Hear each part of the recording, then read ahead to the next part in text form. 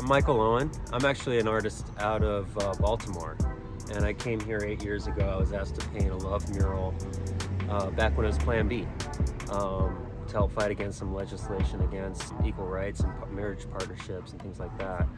This image started in Baltimore. I did 20 of them evenly spread out throughout my town. After that, I was asked to kind of come on out and respond to specific stories going on in the neighborhoods. So I've been doing them out in Detroit, Orlando, Compton, Madison. I'm keeping the audience in mind, the community, the neighborhood, the surrounding context, environment. So you can see all this yellow I put in. That's straight up from the trees here in the fall colors. It's inspiration right there. That wasn't there before. And that's unique to this wall.